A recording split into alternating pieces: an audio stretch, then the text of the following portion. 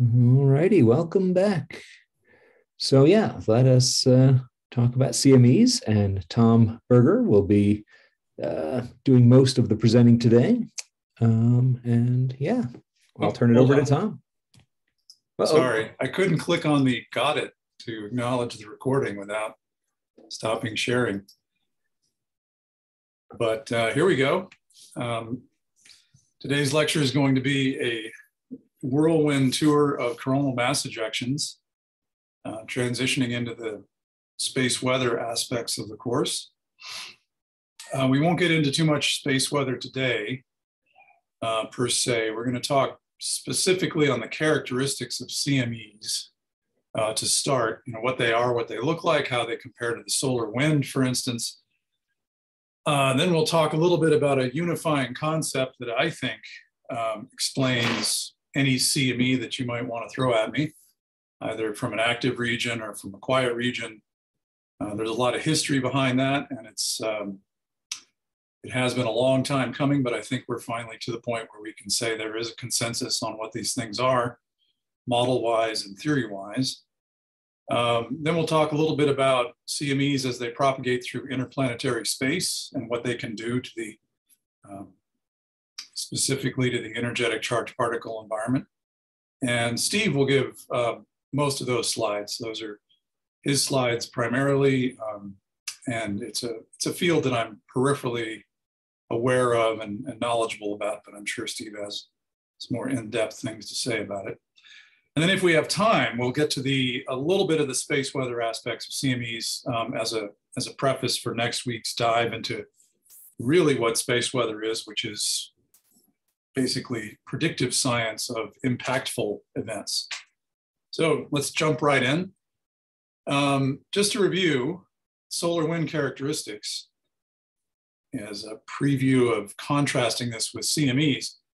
You can see from this that it was very convenient that they did this experiment with SUVI during solar minimum, because they didn't capture any CMEs that I can see in this movie. And so we're basically looking here at what we call the background or ambient solar wind, just flowing out pretty constantly from the sun in a relatively simple structure during this solar minimum time. And, as we recall, the slow solar wind is somewhere between 300 to 500 kilometers per second. The fast solar wind could be 600 to 800 kilometers per second, particularly through coronal holes. And you can see a nice coronal hole going down to the equatorial region. There's one coming across the front of the disk there. And the other thing about solar wind that's important is that it has a 27-day, often does have a 27-day recurrence. So if you get a fast solar wind stream from a coronal hole, that'll be back in about 27 days or so. So it's got a pretty regular structure to it. Now, if we contrast that with CMEs by looking at this particular image of a coronagraph, again, image of a flare that took place back in 2017, we can see a lot of differences here. It's a very transient, very impulsive structure, very, very different looking than the CME. You can, as a preface for our later discussion, you can see all the snow on the detector there caused by energetic particles being accelerated by the event.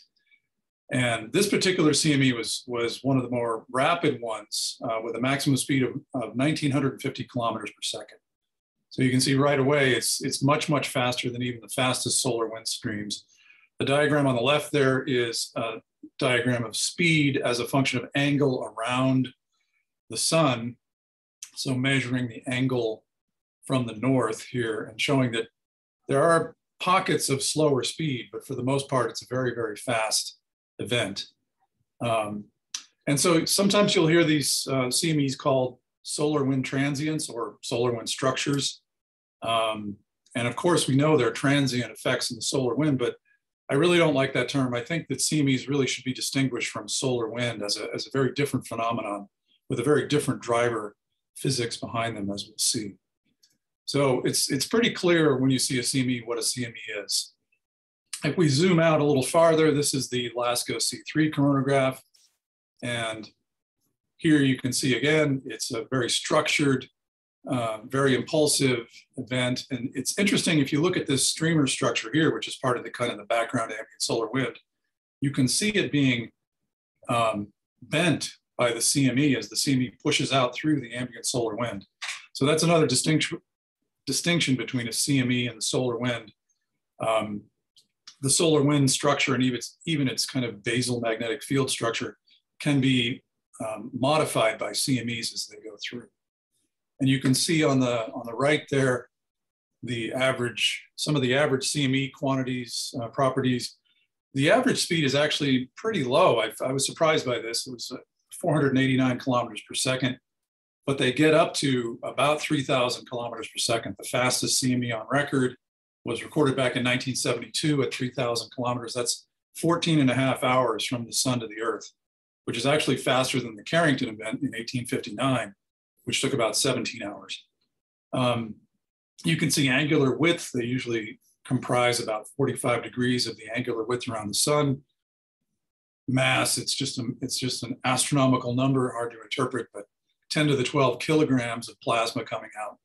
And then the kinetic energy on the order of 10 to the 23 joules. So comparable to flare kinetic energies, or flare energies rather, in some sense. I thought it was interesting though, when I looked at this, the average speed of a CME is slower than the solar escape velocity of 600 kilometers per second. So that gives you something to think about for how these things do escape the gravity well. There's a special term that we use to describe CMEs headed directly towards the Earth, and that's halo CME. So this is just a quick movie that's playing a little choppy of a halo CME. You can see the reason it's called a halo is it sort of surrounds the entire sun. And that means that we're looking kind of directly at the structure coming out towards us. So just for terminology's sake, when you hear halo CME, that's what it's talking about, something coming directly towards the observer. So now a little bit more in-depth look at how CMEs differ from solar wind. Even transient solar wind structures like CIRs, for instance, can be distinguished from CMEs pretty clearly, generally by the steep shock that you see in the CME. On the left, on the red, this is a superposed epoch analysis where you have 49 CME traces of interplanetary stuff stacked on top of each other. And you can see there's generally in a CME trace a pretty well-defined shock in a lot of the properties, whereas the CIR shows things like a very strong rotation in the phi direction of the velocity, but otherwise not very shock-like behavior. However, I have seen some CIRs in the past which do have pretty sharp shocks, so it's not always that clear a distinction, but on the average, this is a good way of looking at it. Again, distinguishing between CME arrival defined by a shock, CIR arrival defined by a sudden change in V phi, and then temperature rapidly rising in the case of a CME, more gradually in the case of a CIR, and it also stays quite high for a CIR because that hot coronal plasma is continually coming through on the high-speed stream. So another thing that people like to point out at CMEs is they seem to have sort of a three-part structure as they come off of the sun and transit through the interplanetary medium. Although we'll see that's not quite so simple when you get out farther from the sun.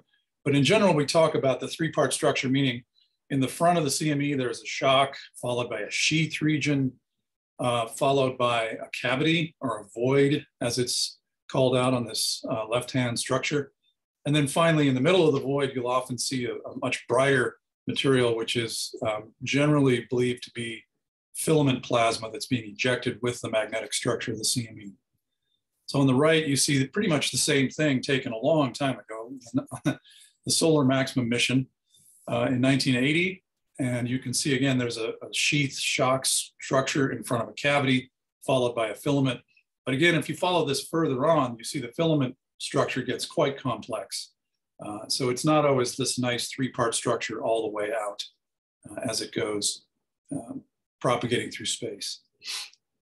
If we look at what the structure of a CME is measured in situ, and this is looking in more detail at one of those plots I showed earlier, the average 49 plots. This is one of those types of plots, which shows quite clearly in the magnitude of the magnetic field on the top, the Z direction of the magnetic field, the up and down direction of the magnetic field vector in the middle, and then the Bx and By components on the bottom, that you can very clearly see when this thing arrives, because generally you see this magnetic field shock, very abrupt change in both the magnitude and then variations in the directions, particularly in the Bx and By, as the event progresses. The sheath region is generally identified with this sort of oscillatory and high magnitude region in the magnetic field strength. And then behind that, you'll often see the BZ component of the CME rotate. So that here we have it goes to the BZ goes negative, in other words, a southerly pointing BZ vector component, and then it will rotate positive, sometimes with little dips in the middle, indicating substructure of this CME, and then back down. So that's a very clear signature in the magnetic field of a CME propagating through interplanetary space. Now, if we look at the solar wind, quote unquote, plasma quantities here, we can see that it looks a little bit different. It's a little smoother in particular, but it definitely shows this velocity shock. This is the proton velocity coming straight into the Faraday cup of the Discover satellite, L1 in this case. Interestingly enough, the density shock is not at the same time. The density shock comes later, and that's just due to the most of the mass of the CME arriving after the main shock wave is hit.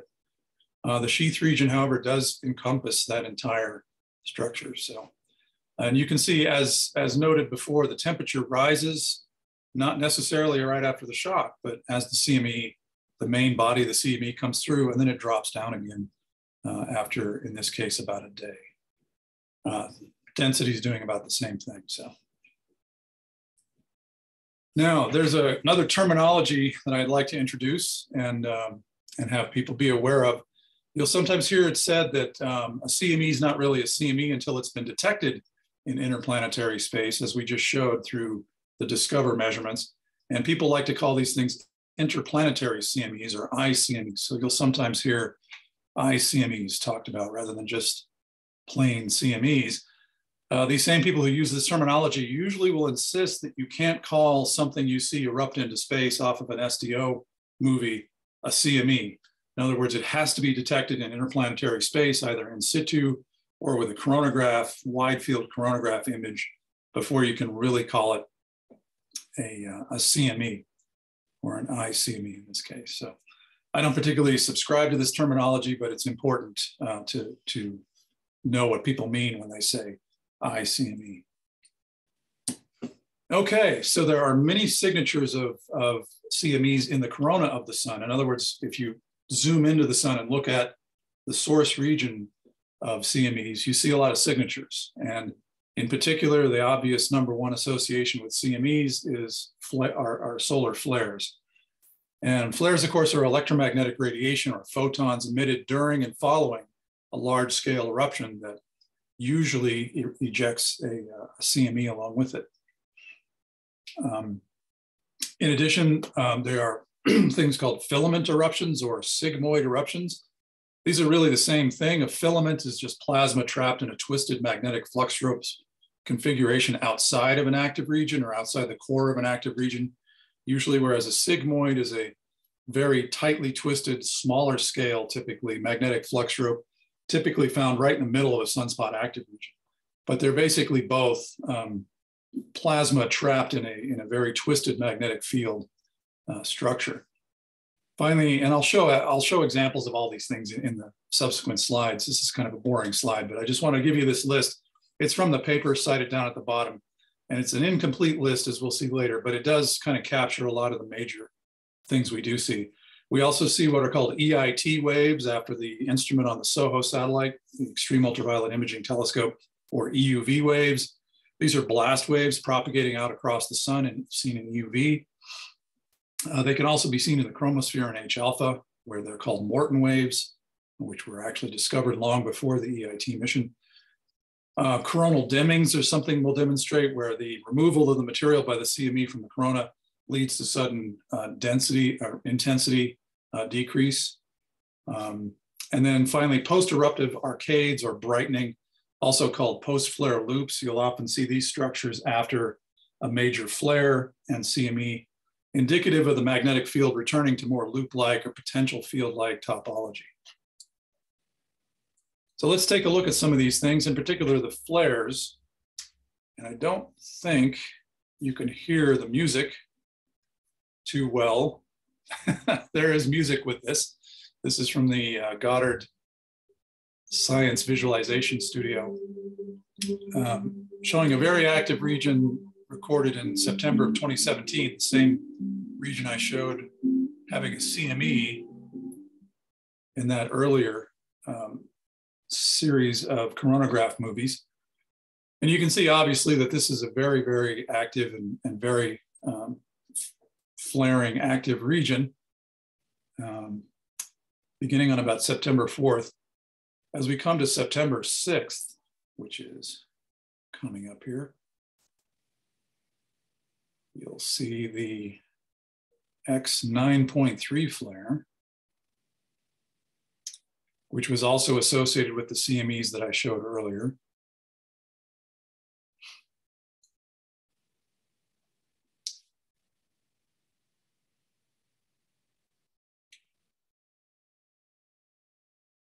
It's interesting that just before an X 9.3, the region let off an X 2.2.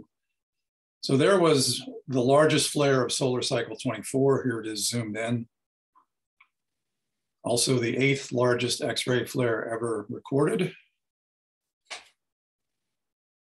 And if a flare that big doesn't have a CME, something really strange is going on. So you can generally rest assured that if a flare that big occurs, there's going to be a CME of some kind. We'll get to interesting cases where there have been fairly large flares without the CME escaping the magnetic grip of the sun later. But for now, that's a good look at flares. Now let's go to filament eruptions. This is the largest filament eruption ever recorded.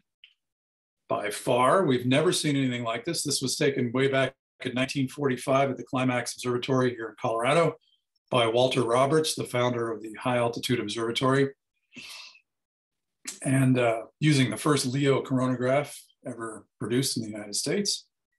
In fact, Bernard Leo came over from France to help him with this, not maybe this observation, but the coronagraph itself. So this is obviously a CME. This material obviously escapes the gravity well of the sun. Some of it drains back down on the foot points, as you can see. But filament eruptions are fairly good indications that something is going to leave the sun. And what is a filament again? It's something that looks absorptive on the disk. So here is a filament on the disk. This is taken in the H alpha wavelength.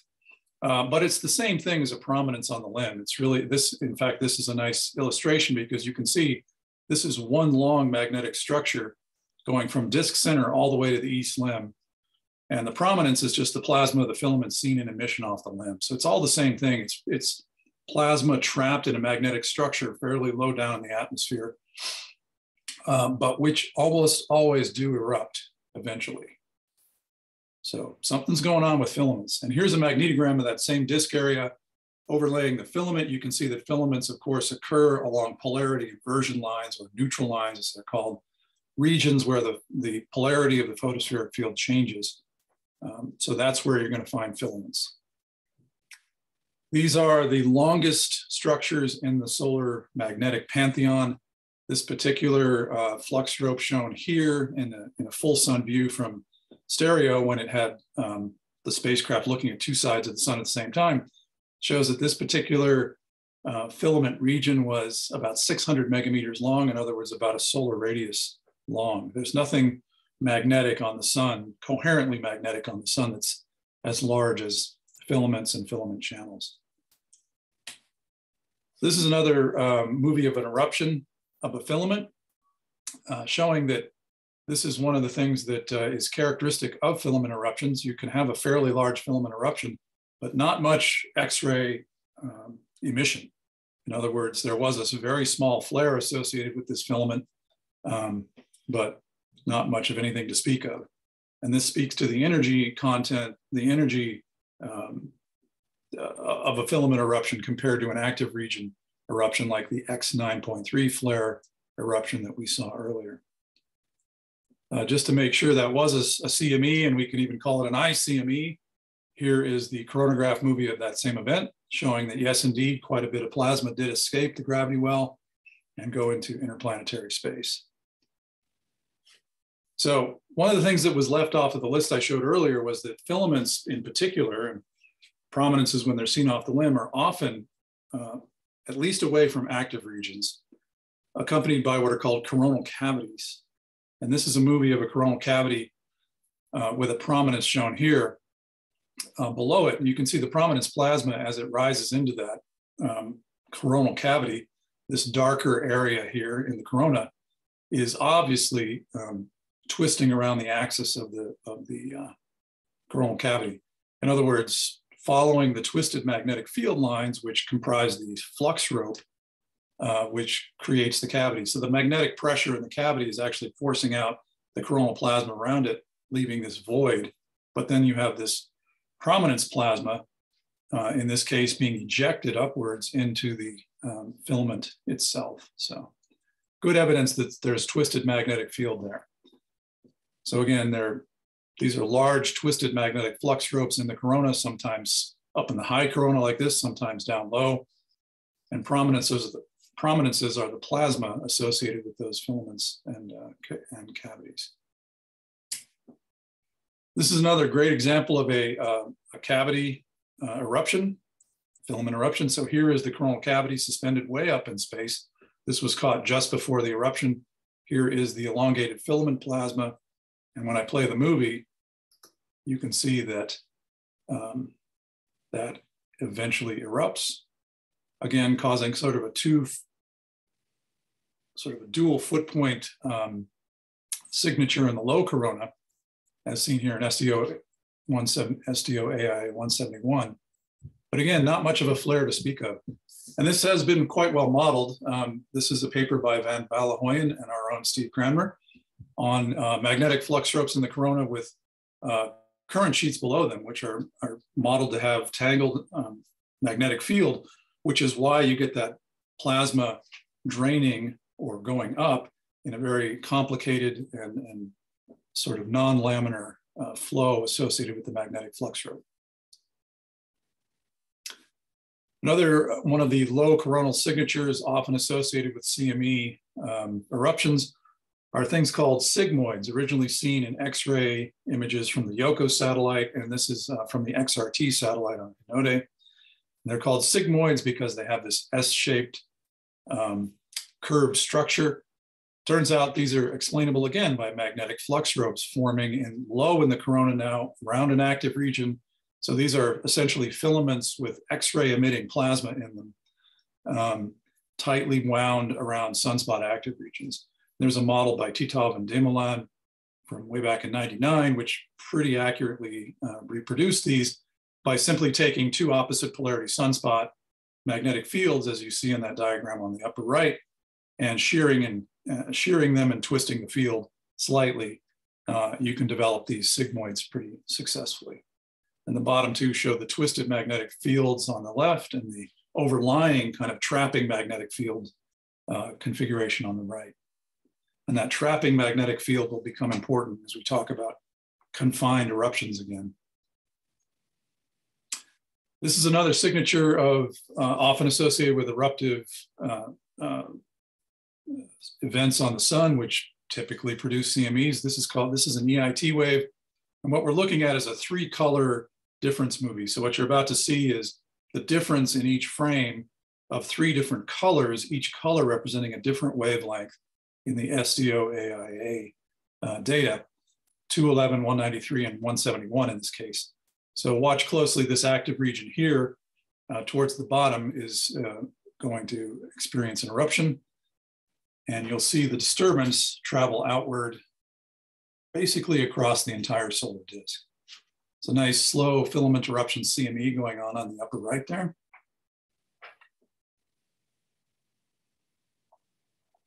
And there's the major eruption. So these are not that common. They typically occur only around the largest flares. Although it may be one of those things that we just don't have the sensitivity to observe them on the smaller flares. They may be something that are quite common with all flares. It just takes a really big one to make this much change in the corona to be visible. So again, these are named after the EIT instrument from SOHO. And they're also now called EUV waves, just because it's been seen in a lot of other instruments since EIT. And finally, coronal dimming. This is, as I mentioned, when the CME is erupting off the sun, it's pulling a lot of plasma with it. And so you'll see some of the corona dim as it leaves. This is a YouTube movie of an event back in 2014. And in particular, look here, you can see a very distinct dimming event taking place pretty far away from the active region, actually, which indicates the CME foot points are actually quite far in extent. You can also see an EIT wave there as the main eruption takes place. So often EIT waves and coronal dimming will accompany one another to indicate that CME has indeed been launched from this eruption. And finally, post-flare loops or post-flare arcades, as they're sometimes called, are again fairly common, but usually not this pronounced. This was a very large flare back in July of 2000, imaged with the TRACE satellite in the 195 EUV channel. And you can see this is basically the neutral line that defines a very large filament channel through this active region, and the eruption takes place along that filament channel, the neutral line, of course. And afterwards, you get these more potential-like loops across the opposite polarity magnetic field structure. And that's called an arcade because it looks like a tunnel that lights up. Just to let you see the CME associated with this monster, that was a halo CME. It goes so quick you can almost not see the halo CME, but there it is. And you get immediately hit by a solar energetic particle in that. That was an extremely large eruption that caused a very large geomagnetic storm that we'll talk about in the coming weeks, and also a fairly large radiation storm, as you can see by the movie on the right. So this is another example from more recently, September 10th, 2017. This is the 11th largest flare on record. It was an X 8.2 at the limb of the sun. So it shot this CME straight out towards Mars. Mars actually had a very significant radiation event from this particular event. But again, you can see the post-flare loop arcades forming at the end along, in this case, we're kind of looking almost down the tunnel. No, I guess it's kind of, we're looking kind of at the side of the neutral line tunnel. That's a very interesting eruption. We're going to look at that more in a little bit. So again, the 11th brightest X-ray flare on record. It also had a very large EIT wave. The line here showing the extent of the wave. So this flare basically took place at 90 degrees on the west limb of the sun, but the wave propagated all the way across the sun to disk center. And if we play the movie, you'll be able to see it and the post-flare loop arcades down here.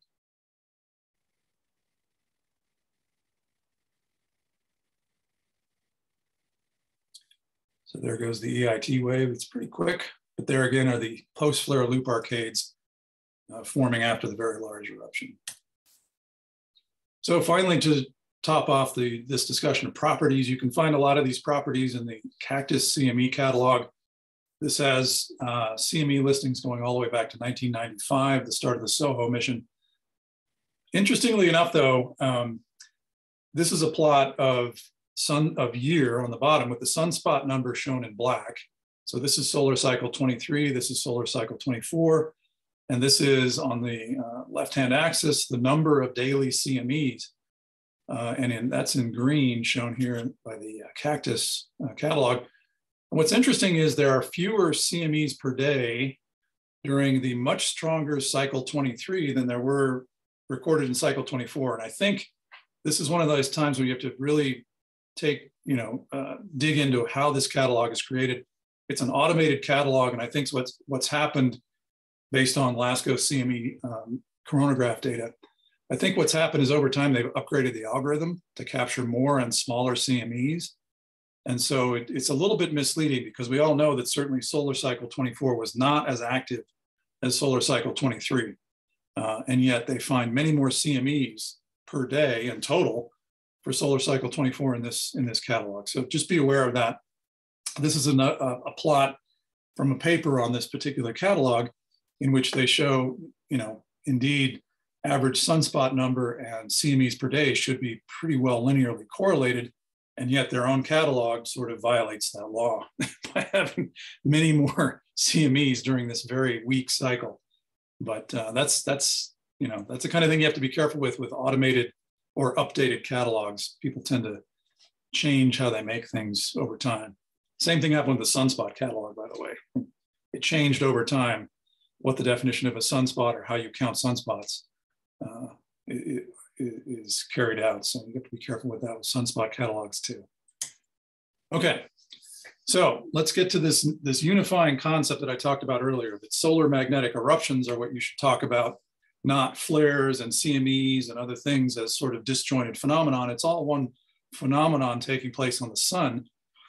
And the basic elements of the concept are that, as I mentioned, you have to have a magnetic flux rope formed somewhere on the sun, either in the quiet sun by shearing of large-scale fields, or in an active region by shearing of very high magnitude active region fields.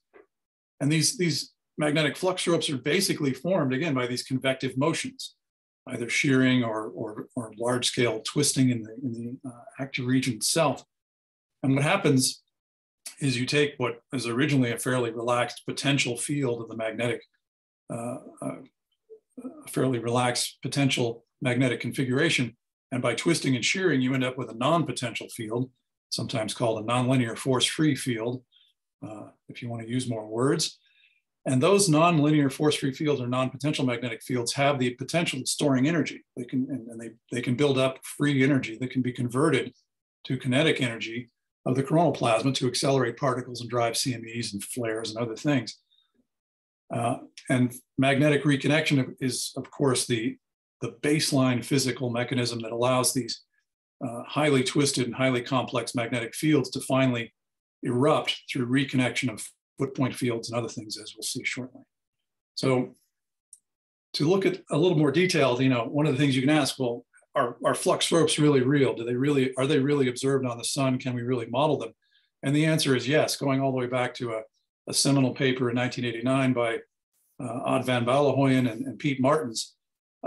They showed analytically that you could actually form twisted magnetic flux ropes through shearing a bipolar magnetic field and then allowing reconnection to occur along the neutral line, which is shown by this dashed line here.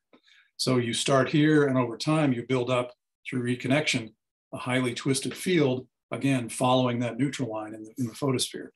On the right, we show a more modern version of this. It's actually an ideal MHD simulation based on an actual magnetogram from 2014 in the paper by Amari et al. And indeed, they show over time that twisted magnetic flux is what you would expect from that kind of an active region configuration. And here again, if you twist it up enough, over time, you get a sigmoid formation. So sigmoids, filaments, all these things are simply twisted non-potential magnetic flux, building up energy, storing energy that can be released in the eruption. And this is a movie by Yuhong Fan at HAO of, again, an MHD simulation of a flux rope rising through the chromosphere, continuing to be twisted at its foot points, which is a little hard to see here. But that twist and that energy addition into the magnetic field give rise to buoyancy. That buoyancy eventually overcomes the overlying field tension, and eventually you get the eruption. And again, the eruption not really shown here because it's not simulatable in ideal MHD simulations, but reconnection of those foot points does have to occur. Here it's done numerically, but physically there is reconnection of the magnetic fields at the foot points leading to that eruption, allowing that structure to escape the sun. And I'll back up a little bit to show you that on the right here, she simulated what this would look like in AIA 304 by adding some plasma that gets trapped in this flux rope configuration. I don't quite understand how it ends up looking like it does compared to other filaments I've seen. But it does show that during the eruption, that plasma rises in a loop-like structure. There might even be some instabilities going on the edge here to form that core of the three-part structure that we saw earlier. So this was a fairly modern simulation done back in 2018, again by Yuhong Fan at HAO. So we always like to have cartoons in solar physics to simplify these very complicated dynamics. And one of the classics is shown here from a paper by Coronal in 2003. It's really what some people call the standard flare model. I call it the standard eruption model because it's really modeling an eruption. But again, here you have the plasma plus magnetic field ejected in the CME, the flux rope being ejected as the CME, dragging plasma up with it sometimes. The reconnection is taking place below that, forming a current sheet. And with reconnection inflow and acceleration, you get particles and plasma being blasted down as well as blasted out. And the particles and plasma that are blasted down end up colliding with essentially the loop-like potential. This is would be the post-flare loop arcade, essentially, below the flux rope eruption. And that's what causes the flare. So the flare is simply the photonic emission due to the eruption acceleration of plasma and particles back downwards and outwards in the form of a CME. And you can see it's quite complicated. There's Mach 2 jets, there's termination shocks.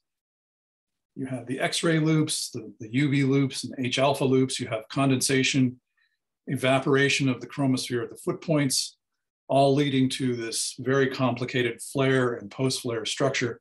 But it's all related to the same thing, reconnection of field of a non-potential flux rope, which ejects the flux rope and causes the photonic flare below it. This is an older cartoon shown on the right by Terry Forbes. And again, he's just sort of highlighting that you get the classic two-ribbon flare at the foot points of the X-ray loops. The prominence or flux rope is ejected. There's the cavity of the CME, plasma pileup, or sheath, as we might call it these days, and the shock. So this is all kind of coming together as one coherent model. This particular model, when you talk about X-rays and UV loops and things, it's really an active region eruption. But the same thing, as we saw earlier, occurs with filaments. They are just non-active region flux ropes that are ejected a little less energetically, a little slower, right? So one of the things that's always been kind of vexing to the field, or was anyway, until this concept of a magnetic flux rope eruption came about, was that sometimes you can get a very large flare, but no CME. You know, how can that possibly be? A pretty big eruption. In the case of the 24 October 2014 flare that Amari modeled, this is an X3.1 flare. It was a huge sunspot. It was the largest sunspot of solar cycle 24, large flare, and yet there was no interplanetary CME. Nothing got ejected from the sun. There's another event on 27 May 2002 that was an M2 flare, again, a very significant flare, but there was no ejection of material. And this was modeled by Torek and Klein here, or Klein, I should say, back in 2005, very successfully showing that they could model this as a flux rope which rose, but did not quite have the energy to reconnect and be ejected, exactly as was observed in this 2002 case by the TRACE satellite at the time. So basically a confined eruption is, I didn't finish the sentence, either overlying field kind of holding down the eruption, as in the case of the Amari et al. 2018 model of the 2014 event, or, whoops, I'm sorry, or, as I was going to say, it can be the case where Torek and Klein show that you do not quite have enough buoyancy and energy ejection to get this thing to actually reconnect and take off. And there's also some overlying field that is involved in the Torek and Klein model as well.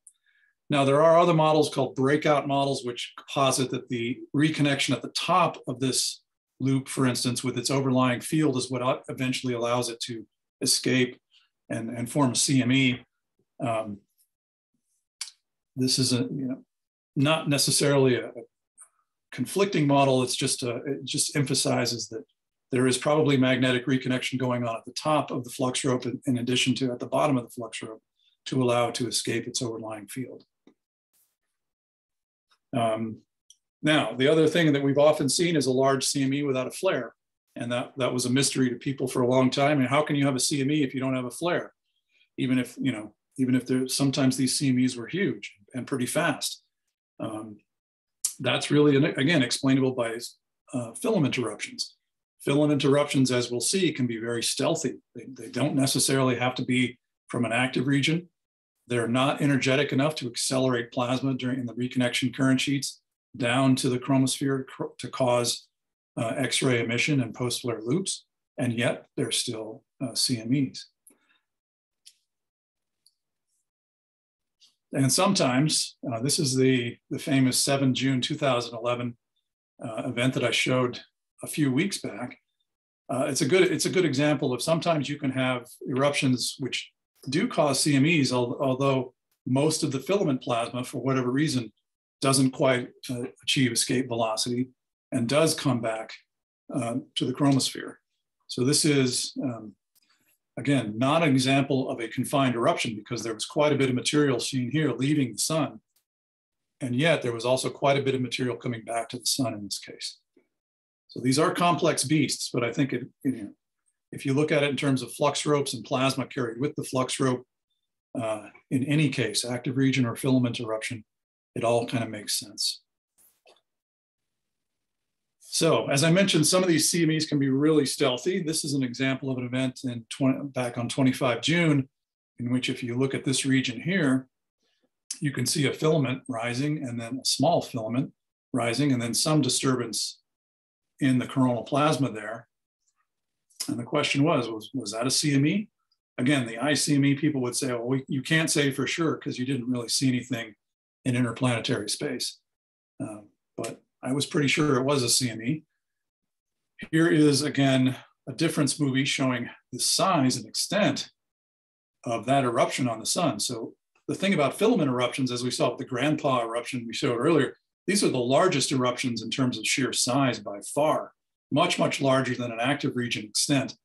And yet they can be quite slow and they can be, in this case, not at all flaring. This is the extent of the X-ray emission from that event.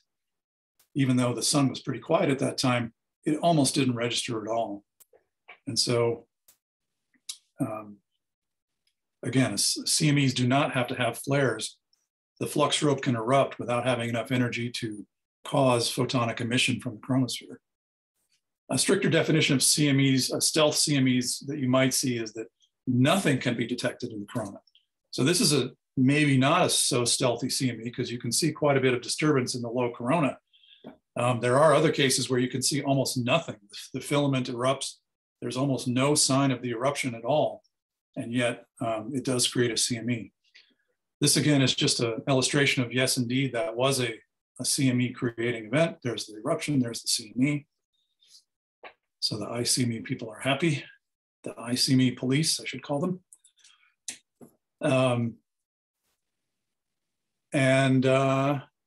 That takes us to the end of discussing kind of what a CME is and how it might be created. Running a little short on time, but we want to branch now into radiation storms, and in particular, how CMEs cause eruptions, in particular CMEs, how they cause these giant radiation storms as shown here in 2003. This was the biggest radiation storm of the 21st century, caused by the Halloween 2003 storms. Got up to S4 intensity. On the NOAA scale, that means you're above 10 to the 4 in the 10 MeV proton scale. So this was quite an event. And it's quite an interesting story as to how these are actually created by CMEs and solar eruptions. So with that, I think I'll hand it over to Steve to talk to these slides on SEPs and acceleration. Sure. Yeah, thanks. Yeah, I mean, these SEPs are kind of I'm sorry. Yeah, they're kind of amazing in that their energies. Oh, you're not? I am unmuted. Can anybody else hear me? No. Hello. Yes. I can hear you. Oh, Others can hear me. Oh, that's strange. Okay, well, I'll keep talking. It'll be on the recording. If Tom can't hear me, I'm not quite sure why. Still not. Can anybody hear Steve? It's not just me. Yeah. Yes, we can. Maybe it has to do with the fact that you're sharing the slides. I don't know. Oh, I'm sorry. No, that's fine. You want to keep sharing the slides? Yeah, no, I had my volume down because of the. Oh, okay. Anyway, sorry. Yes. Okay, where were we? These SEPs are kind of amazing, right? They have energies of, tens to hundreds of MeVs to sometimes GeV energies, right? The standard thermal particles in the solar wind have only, tens to hundreds of EV energies. They're measured by spacecraft, and in the past, they've generally been classified into these two categories here: impulsive and gradual, just going by their duration. Again, Tom mentioned that CMEs and flares are all sort of unique beasts. So this general association that this chart makes between impulsive SEPs having to do with flares and jets, and gradual SEPs having to do with the large CMEs as they accelerate out due to their shocks. That's not always. It's not always true. It's basically, many of them are of this type, and many of them are of that type. I guess we want to talk mostly about the latter category, but yeah, flares and coronal jets and small sort of sub-CME type eruptions that you can sometimes see are often associated with these impulsive SEP events that are primarily due to electron acceleration. The gradual SEPs that we'll talk about right now are mainly due to proton and heavy ion acceleration, again, in the shocks that are ahead of the CMEs. And they can go over these large ranges of longitude as these things expand out into the solar wind. So you don't have to be pointed right directly at it to feel the effects. So yeah, the next slide.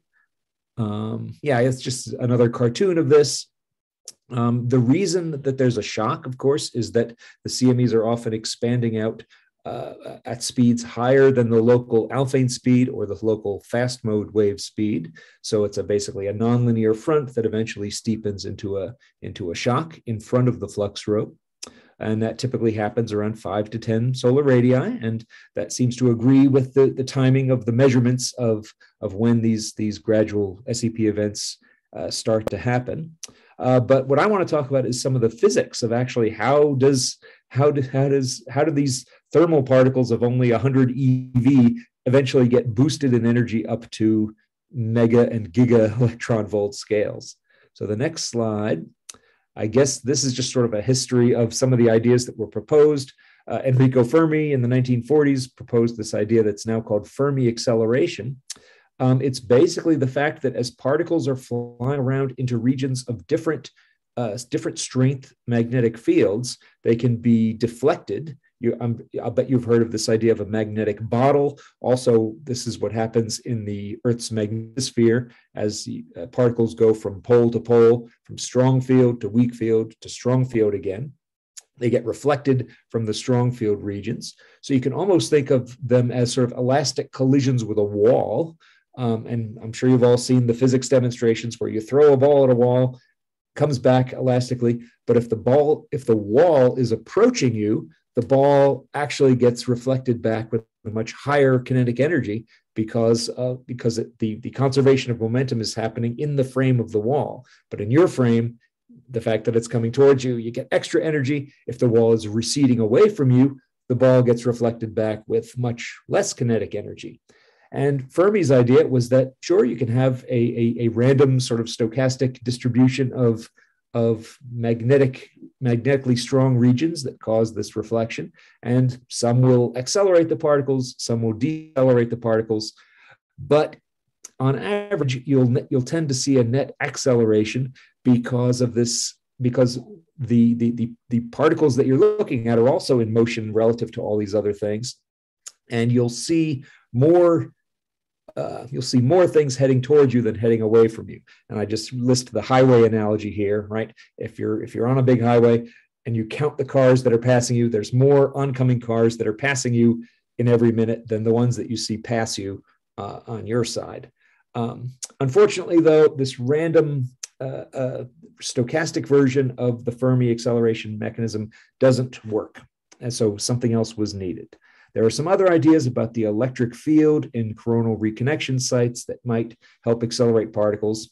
Electric fields are good at doing that. Magnetic fields aren't because they don't do work on the particles.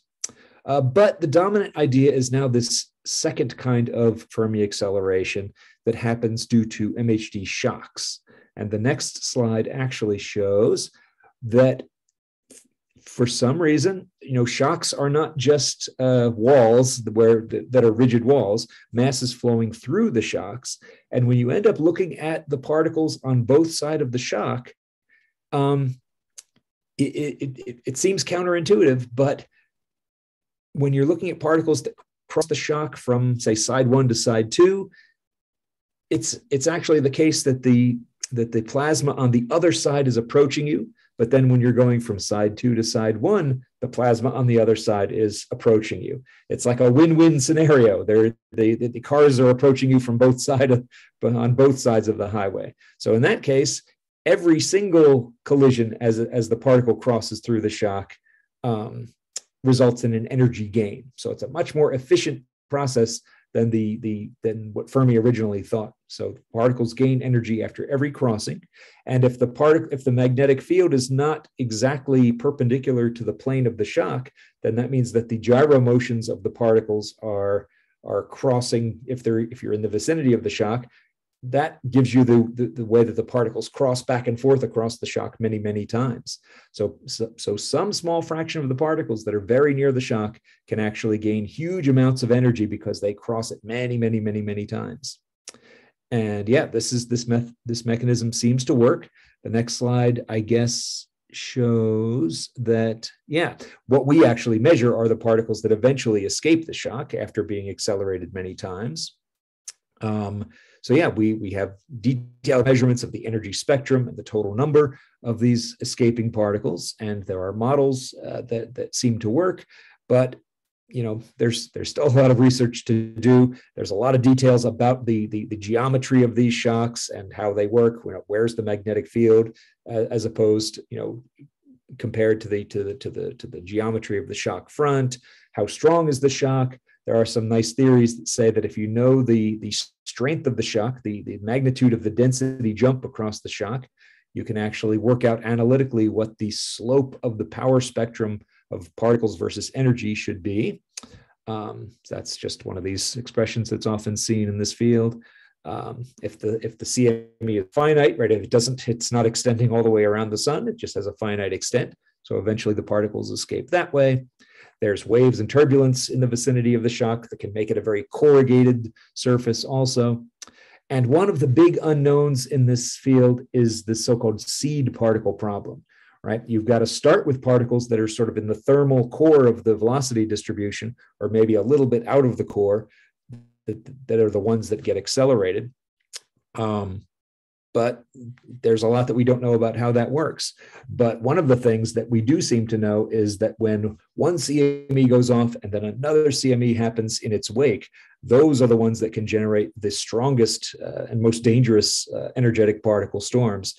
And what we think is that first CME sort of seeded the ground with slightly suprathermal particles that are a little bit hotter than the original thermal core of the solar wind. And then that second one came through, and the second shock came through and really enabled those particles to get accelerated. It enabled many of them to get accelerated up to the high energies. Yeah, was that all I had? I think so. I think so, yeah. Yeah. Yeah. Thank you. That was quite clear. By the way, I was going to ask, is this diagram in the middle of here from one of the papers, the Bell or the Lee paper? No, it's from Nick Murphy's lecture notes on particle acceleration that went into much more detail. And on the YouTube video, I can add the link to that because that's on the web too. Yeah. Excellent. Thank you.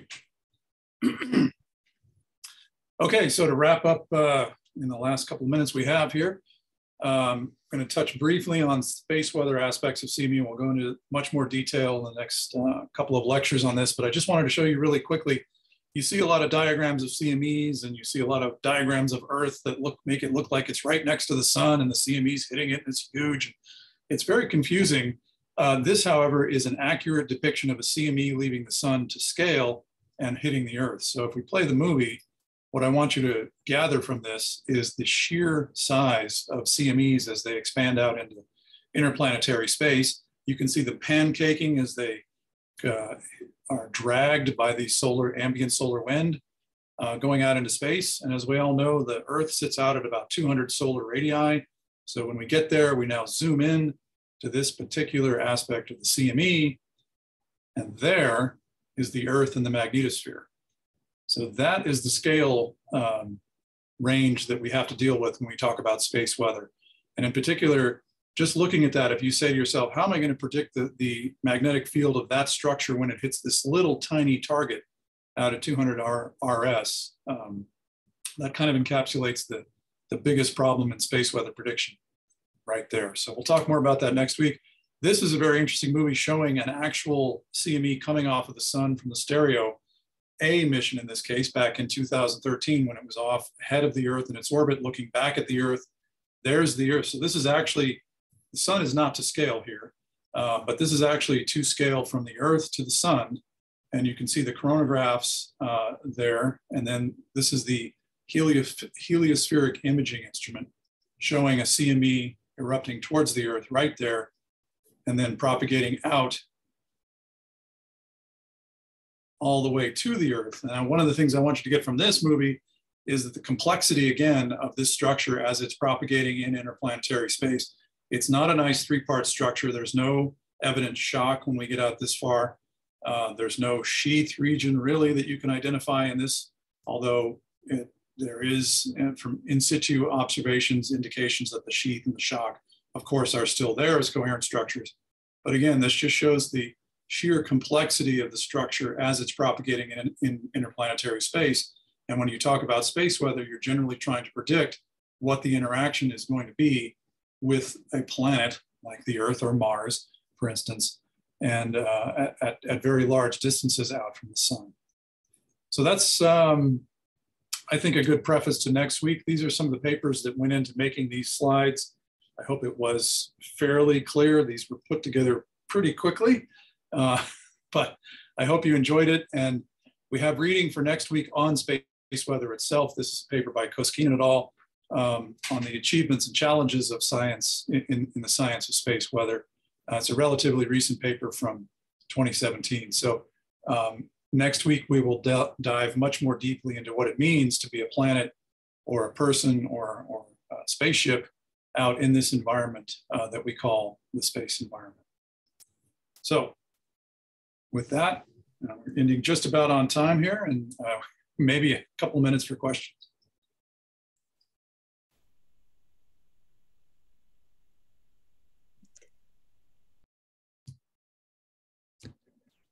I'll put a copy of the paper on the webpage and the Slack and all the usual places. Very good, very good. And this is unfortunately a very large PowerPoint file, but I'm happy to share it with people. We can put that on the website if it does indeed carry. On my website, I don't think it would fit, but but we'll find a place for it. Yeah, certainly, anybody that would like a copy, you can email me, and I can send you a copy via a large file transfer. Although that didn't work when we tried it earlier, it should generally that should work. So, okay. Alrighty, I will stop the recording. I have a quick question. Sure. We've got time.